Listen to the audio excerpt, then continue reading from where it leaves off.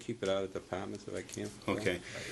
Okay, we have in the town an individual that is in the military, and the military requires him to go 2 weeks of active duty each year. And for the past 6 years, the individual has taken his 5 sick days and his 5 personal days, and has used that as going for military duty. We've done some research today because we knew this was coming up for discussion, and we find that a lot of the towns, especially the state, for example, the state, if an individual is active military duty and has to go to his 2 weeks, the state pays that individual for going for his 2 weeks active duty, and they don't make him so that he has to use his vacation time or his personal time. Can I just ask you something, because it's informal? But I thought a lot of them will pay the difference of what they get for National Guard or whatever, Army Reserve, The state, versus what the state just pays, period. The state does, I mean, for some of the towns. Some of the towns, Salem is, they pay for theirs also. It's the same way with the state. Okay. This individual, an individual working for the town, on his pay sheets, as you can see, he's supposed to be working a 40-hour week, and I think there's very, very few weeks that come in that doesn't put in less than at least 52 hours a week. And if at the end of the year he ends up, this individual is sick or what have you, he has his vacation days to take over. But we would think that we would like to support the officers that are in the military protecting us and all, and give them the opportunity to be able to not lose a week's vacation or a week's pay. So does that person get paid for going to that duty?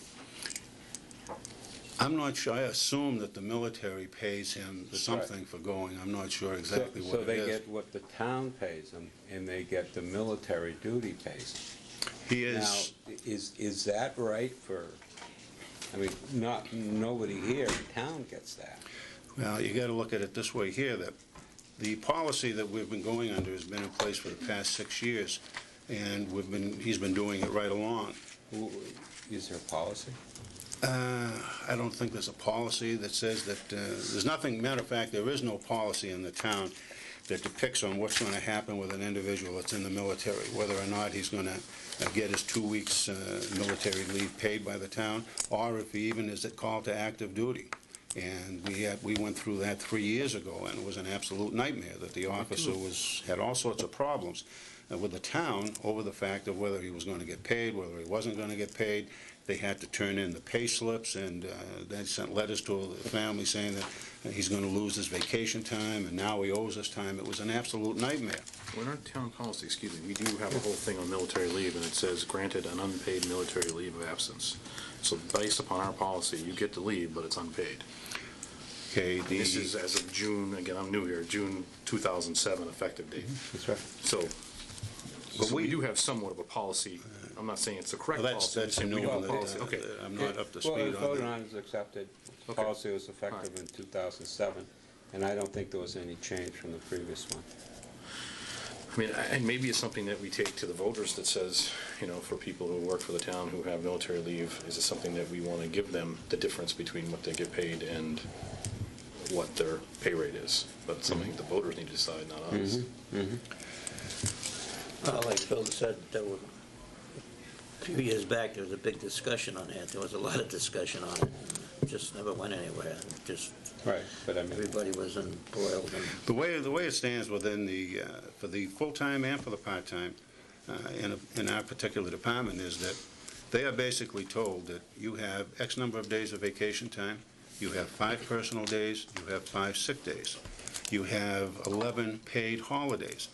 And you can use these days in any shape, manner, or form that you want. If someone decides that they want to work, say, Memorial Day, they can work Memorial Day, get paid time and a half, and then they have another day off. They can take it any time they want. Are you saying that you don't use that town policy handbook? The town policy. You have your own policy? The town policy is that you get 11 paid holidays. And it doesn't depict that it's mandated that you take them on the day. I don't know if it says paid holidays so much as it gives you sick time and it gives you personal days, yeah. for Yeah, X you amount of get hours. 5 personal days, and those personal days you can use anytime, any way, any shape, any manner. There's no restrictions on them at all.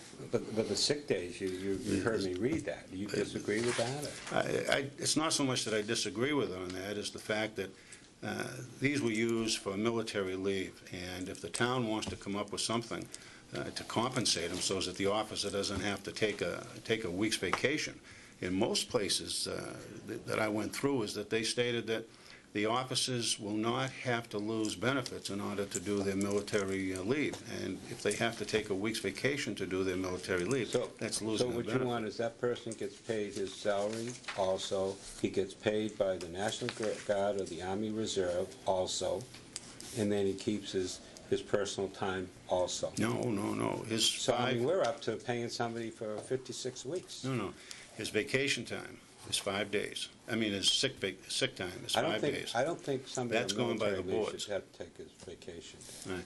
He's got 5 sick days. Those are gone. 5 personal days. You're going to pay him for those irregardless. 10 days a year, you're going to pay him. He's got those sick days coming, and he's got the personal days coming. Once he takes those, there are no more sick days, and there are no more personal days. Well, there is, Phil. That's the problem. It has happened in the past. Somebody takes those, and then you have an actual event, and then they expect it because they say, "Well, I'm an exempt employee." Not in our department. My Well- department, I keep a close record, and mine balance off with Sandra every month of how many sick days the individual has and how many personal days. And once those days are gone, if an officer was to put in personal day, Sandra picks right up on it. Well, and turns around and says Sandra that is she's our not gatekeeper entitled to it. for it, whether it's police department or whatever department. And I rely on her, and I know what the maximum is. I guess I'm questioning definitely, how can somebody be paid? You know, if that's the case, we all should join the service because we can be paid for the camp, we can be paid a salary. See, that's not the case. You're adding something in there that's not there. What's The wrong with officer that? gets paid a salary, so much each week. If that officer turns around and takes 5 personal days, he gets his salary, but they're instead of being listed as patrol work, they're listed as personal days. He gets nothing else at the end of the year or anywhere during the year. He's lost those personal days. So all he gets paid for, whether you put it down as patrol work or whether you put it down I as don't, sick. Phil, I want to keep it out of that. I want to keep it to an employee, All right. sick days, maximum days. What's the philosophy? I don't see this town as refusing somebody who's sick if they've already maximized their sick days. But if someone's maximizing their sick days and it's March 1st already, then I just don't know if that's prudent. I mean, that's my feeling. I don't know what. I guess the You guys- understanding concern is if he uses his sick days, or someone uses their sick days, and all of a sudden they do get sick, then what? They use their vacation time.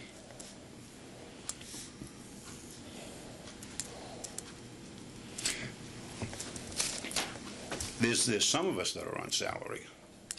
For example, one person sitting here that's on salary for at least the past 7 years.